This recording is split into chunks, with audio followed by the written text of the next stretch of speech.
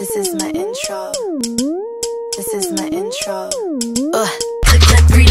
What's up guys, it's Alexa and welcome back to my channel. So I'm back with another highly requested video. So I get a lot of you guys asking where I get my crop top from, but I actually DIY'd this and I always feel so bad telling you guys that because whenever I say something's DIY'd, it also means you can't get it anywhere else. So that is why I'm here with this video to show you guys how I made this because it's really simple and very easy. Also, if you guys are new to this channel, don't forget to subscribe down below and hit the notification bell so you don't miss out on the next time that I post. I also want to let you guys know that this video is brought to you guys by HelloFresh. When it comes to food, I am terrible. HelloFresh is just so convenient because the fact that HelloFresh is just like, here Alexa, here are the ingredients, here is the recipe, here's everything like already pre-measured for you, and all you have to do is just like cook it. Making food and prepping my meals is so time consuming, so the fact that everything is just like there ready for you and it's brought to your doorstep, oh thank you, I do not have to do any of that stuff. I have been pescatarian for a year now, so I'm very limited in the food options that I have, and they're able to kind of just show you like there's so many different vegetarian options that you had no idea. I also like that they keep it pretty simple and minimal, from like the cooking to the cleanup and just like everything in general. And I feel like this week has been really exciting because I know in my fridge that there's like good food waiting for me and waiting to be cooked. For $30 off your first week of deliveries, all you have to do is go to HelloFresh.com and enter Nava30 at checkout. I will also leave the proper links and everything in the description box so you guys can go ahead and check that out. And with all that being said, let's jump right into these tutorials. For this tutorial, you need half a yard of stretchy material, some matching elastic, scissors, pins, and a measuring tape that I totally forgot to film. First, you want to prepare your elastic. I'm cutting two pieces that are 12.5 inches. I'm using fold over elastic because that's all they had in red, but if you guys could find normal elastic that matches your color, then I would recommend going that route instead.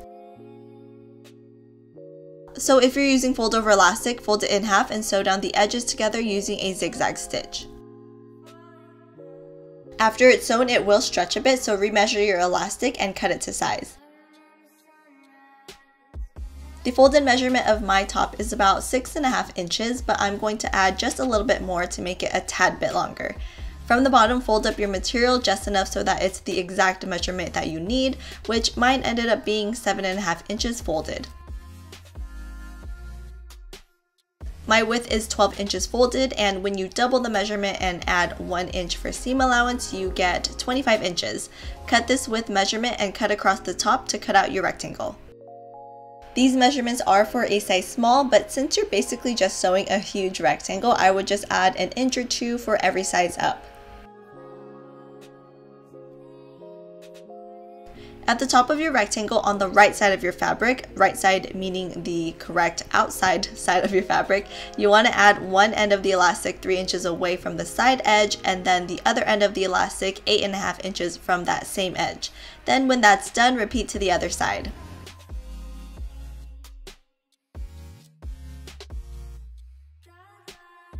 Fold up the other side of the rectangle so that the right sides are kissing and sew a zigzag stitch across the top. Once that is sewn, invert your top.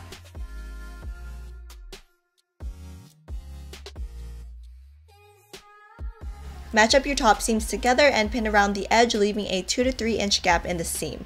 So you guys know when you're folding your clean socks and you're able to invert one inside of the other, you're gonna want to do that to this, if that makes any sense. But you're basically gonna stuff one end inside of the other.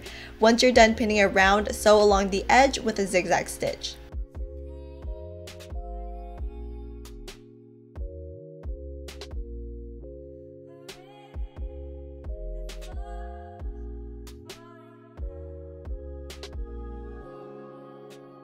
Invert your piece through the seam gap when that's done, and to close up the hole, I like to fold over and flatten the seam allowance, and then I sew it closed with a straight stitch.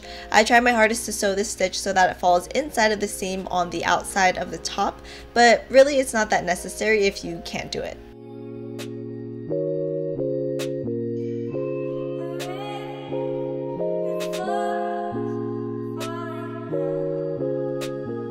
Okay, so now for this top, you'll basically need the same exact things, except I also have a sports bra for reference in this tutorial. This time for my rectangle, I will be cutting a longer length, about 8 inches folded, since it will have a deeper neckline, although it will have the same width of 25 inches. Fold your material in half and place the center of your sports bra on the center fold and cut out the neckline and the side.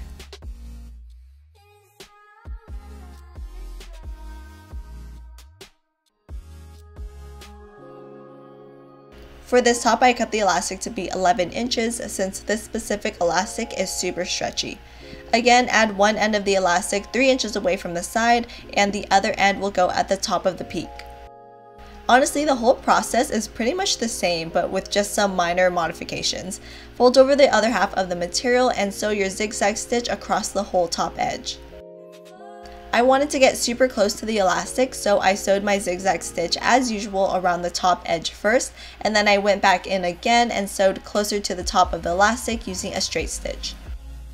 Cut off any excess seam allowance and make a few slits at the neckline before inverting your top. Everything after this is pretty much the same process as the first tutorial, so you guys could just look back in the video for reference.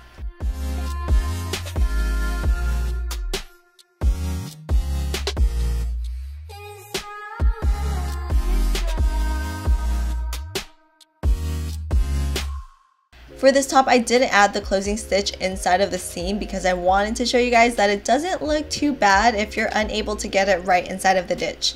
And those are my tops. I absolutely love these because they're so minimal and can go with every outfit.